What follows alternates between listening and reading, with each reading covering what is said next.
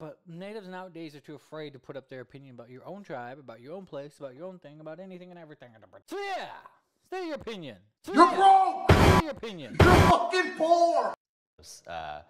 Like just basic health care, like we have that, like school services, all these things, and it's very beneficial to my community.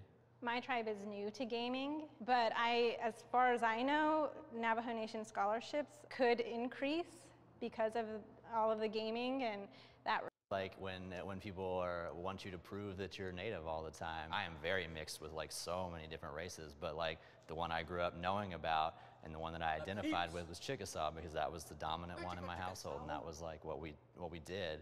But in a lot of communities, like people who are more native than I am or indigenous than I am will be like, well, you kind of can't speak to this because you don't know what it feels like. Yeah, see, that too is kind of, I know, I agree with like that type of stuff should be not okay. There's this thing on somebody, I can't remember who did it, but in my tribe we have a community page. Somebody put a true Muckleshoot. The whole tribe went after her in the comments.